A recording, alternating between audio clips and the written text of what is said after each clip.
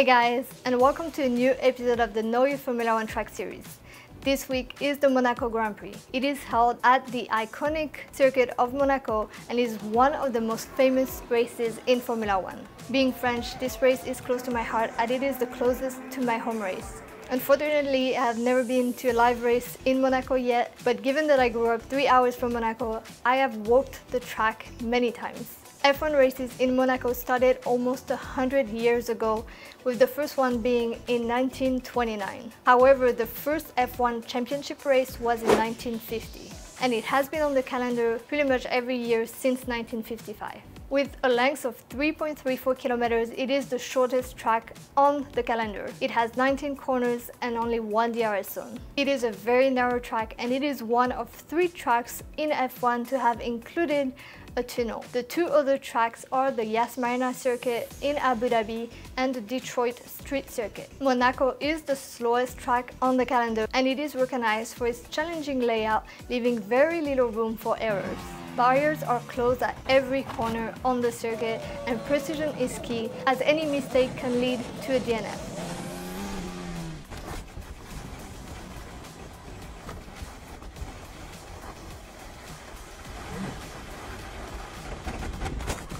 This is why the probability of a safety car is fairly high in Monaco. A lot of mechanical grip is required to maximize traction and stability. This track has not undergone many changes over the years and it still has its very unique historical feel that both drivers and fans love so much. It is recognized as the most iconic F1 race ever, and it is the dream of every single Formula One driver to win the prestigious race at Monte Carlo. By the way, I will be making these videos for every single race on the calendar, so if you don't want to miss any, make sure that you subscribe to the channel and that you hit that notification bell button. But for now, let's jump into the scene and see what it takes to set a blistering time in Monaco. The lap begins with the track's one and only DRS zone, rendered mostly ineffective considering how short the front straight is. Turn 1 is the site of many crashes over the years. Getting as close to the walls as you dare is the name of the game here. It's full throttle up Beau Rivage and into the tricky left-hander of Massenet, quickly leading into Casino. Avoid the bump on the left before braking hard for Mirabeau. Next is the slowest corner in Formula One, the Fairmont hairpin. This section requires a lot of patience and is only just large enough to fit today's generation of cars. Portier may just be the most important corner on the track as it leads into the tunnel and the track's best overtaking opportunity into the Nouvelle Chicane. Look for the 100-meter board and brake hard. It's common to see drivers overshoot the chicane completely. Now it's onwards to the riskiest corners on the track. Tabat is a fast left-hander which leads into the flat-out swimming pool section, and it's this barrier here that has become infamous, and it is the definition of risk versus reward. Here is the DRS detection zone leading into the final 2 awkwardly slow corners before drivers find themselves back on the front straight to start another lap.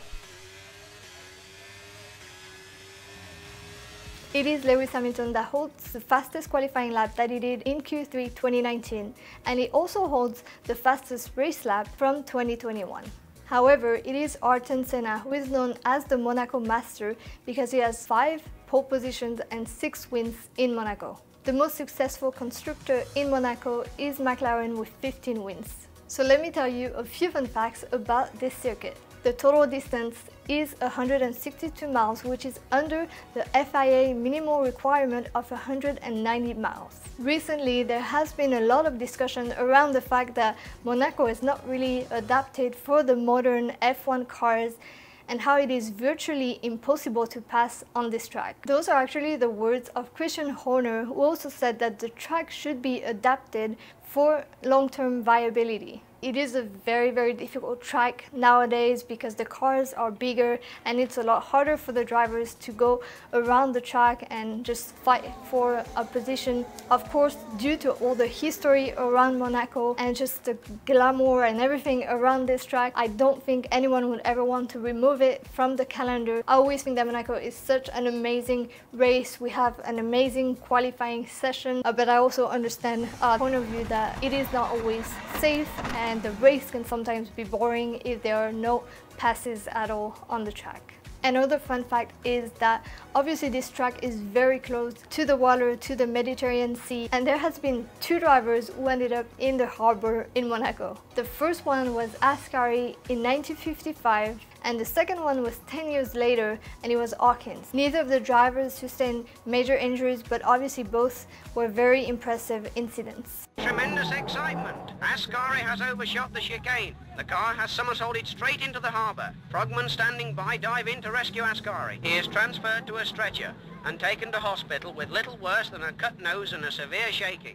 Another fun fact is that no Monegasque driver ever took a win in a Formula 1 championship event in Monaco. The Monegasque Louis Chiron took the win in 1931, but that was a non-championship race. By the way, Chiron was also the oldest driver to ever race in Monaco, and he was 55 years old in 1955. Charles Leclerc was born in Monaco, took pole position in both 2021 and 2022, but it still hasn't got a win in Monaco yet. As you know, this is a temporary track, and it takes a month and a half to set up everything for the race, and it requires the installation of 33 kilometers of safety barriers.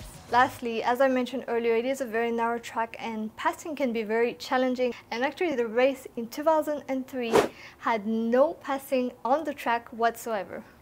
Now let me tell you about a few memorable moments that happened in Monaco. In 1988, Senna did a qualifying lap that was almost 2 seconds faster than his teammate and that everybody else on the grid. Later that day, when he was asked about it, he said that he was almost driving unconsciously at this point, that he was just in a roll and he didn't even know what happened. I suddenly realized that I was no longer driving it conscious, and I was in a different dimension for me, and I realized I was well beyond my conscious understanding. He actually said that it kind of scared him a little bit, and he went on to not driving the car anymore that day. During the race, he was leading with a 50-second advantage over second place when he crashed right before the tunnel. That was the end of his race, and he went on to leaving the track, not talking to everyone, and he was furious with himself. However, as I said before, he is still known today as the Monaco Master because he got 6 wins on that track. One of those wins was in 1992. There was actually an incredible battle between Senna and Mansell that day. Mansell was faster than Senna by probably almost a second a lap, but it was towards the end of the race and Senna really wanted that win, and he went on defending incredibly and took the win, and it was just amazing race. In 1996, it was one of these races that was half wet and half dry, and it's such difficult conditions when the track changes so quickly, especially in Monaco. The cars one by one just ended up crashing, spinning out, retiring from the race, and only 5 cars ended up finishing the race out of 21 on the grid. It is the French driver Olivier Panis that got the win that day. It was his first and only Formula 1 win ever, and he did an amazing race. He had the pace, definitely. He started 14th on the grid and worked his way up. Well, here's something that very few people know. Olivier Panis is the only man to have overtaken another car here today, and he's done it twice. And it was amazing because he was almost out of fuel towards the end of the race. His crew asked him to pit, but he didn't want to because he knew that was his only chance to maybe win the race, and he asked his engineer to help him out so that he could optimize his fuel consumptions towards the end of the race and make it to the finish line. Now fast forward to 2006. We know how important track position is in Monaco, so the qualifying is very important. Schumacher had the fastest lap, but he was still on the track trying to get another fast lap to ensure pole position. Alonso was behind him, and he was actually improving on his time, which means he could have stolen pole position from Schumacher. Towards the end of the lap, Schumacher stopped at a very narrow area of the track, La Rascasse, completely impeding Alonso, which had to abort his lap. Later that night at 11 p.m, the FIA decided to give Schumacher a penalty for what he did to Alonso, which made him start last on the grid on Sunday. Michael, were you aware that Fernando Alonso would have gone on to pole if he'd have continued his lap and continued the pace? I'm pretty busy with driving my car. I had certainly no radio communication. No, not at all. I didn't know where and what the other guys were doing at this stage. In 2016, we saw Ricciardo's win taken away by a costly pit stop. The tires were not ready, giving just enough time to Hamilton to pass Ricciardo back on the track and win the race. As you can imagine, Ricciardo was furious about this, and it was one of the saddest moments in Formula One. How do I feel? Like I've been run over by an 18-wheel truck. It wasn't my call. The team called me, so they should have been ready. I didn't make a late call. Nothing else to say, nothing good to say, to be honest. But thankfully, he got his revenge 2 years later and got the win in Monaco in 2018. Last year, a rain shower created chaos on the track. It started at lap 52 of 78, and we saw many drivers hit the walls, lose control of their car, and just struggling to stay on the race line. Strategy played an important role at that point, and the teams that had a good tire strategy were actually the ones that gained an advantage. We saw Max Verstappen take the win, almost half a minute clear of Alonso, and Ocon took third place. But that's enough about the past. I think it's time that we talk about the upcoming race, the strategy, the weather, and some of the recent news in Formula One. So let me jump in the sim and start our drive and talk session. Hey guys, and welcome to Monaco, one of the most technical and difficult circuit on the calendar this year. I have to say, it's not going to be an easy drive and talk session for me. And I really respect the drivers for being able to just do a full race here. A full 78 laps on this track is just insane if you ask me. It is so tricky, it is so demanding, you have to be so concentrated. The walls are so close at every single corner. It is always fun though, and it always gives for very nice races here. But obviously passing is very difficult because of how narrow it is. And so in terms of the strategy, it is all about track position really. Being on the front row here in Monaco gives you a much better chance of winning the race than anywhere else really. Another thing to consider is that safety cars are fairly common here. Obviously, as you can imagine, if you make a mistake and you end up in the wall, you're gonna be basically on the racing line because there is no runoff areas. So it's very easy to get safety cars and even red flags here, which can really help with the strategy. And if you get lucky and are able to pit at the right time, it can really give you an advantage because you can basically gain track position without having to pass your rivals. It is all about the pit stops. Depending on what the weather is like, I think for this weekend it's supposed to be fairly good, maybe a little bit cloudy, but I don't think we're really expecting any rain. And I actually will be in the south of France during the Monaco Grand Prix, but I won't be at the Grand Prix as I am actually going for a wedding. But I will be able to watch this race live and I'll have to wake up super early this time. So now let's talk a little bit about the last race. Let's talk about Imola. It was a nice race. It was an entertaining race, very close towards the end. I have to say I'm not a huge Max Verstappen fan or anything. I mean, I like the guy, but he went on to doing a Formula One championship race and the 24 hours of the Nürburgring on the simulator on the same weekend.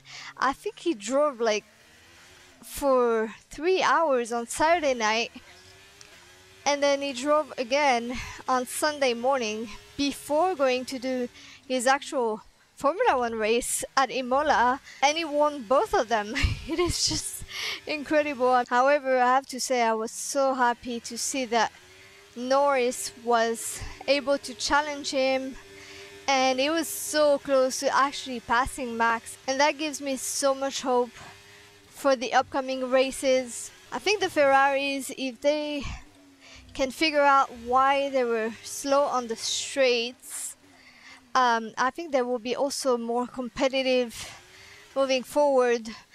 So we might be able to see some decent racing at the top for first place between the Red Bulls, the McLarens and the Ferraris. Obviously the Ferraris were not as strong as we expected. There was a lot of hopes for the Ferraris after the upgrades that they brought to Imola, and they did really good during practice actually, but then they realized they were not that strong on the soft tire, so qualifying wasn't as expected obviously, and then still during the race they didn't really have the pace, and I believe they said it was because of their straight line speed. I really hope that they can get their stuff sorted, but I'm really curious to hear what you guys thought about Imola and what you think it means for the rest of the season. So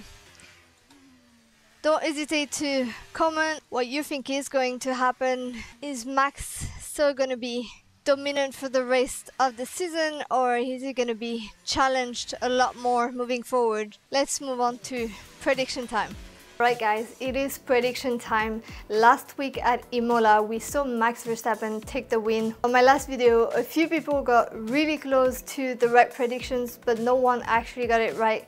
So we're gonna try again this week. My predictions for Monaco are gonna be Max in first position. I'm gonna put Leclerc in second because I think he's really gonna try to fight for that win. He's really good at Monaco and obviously that's his home race, and I'm gonna put Norris in third. So let me know what your predictions are in the comments below.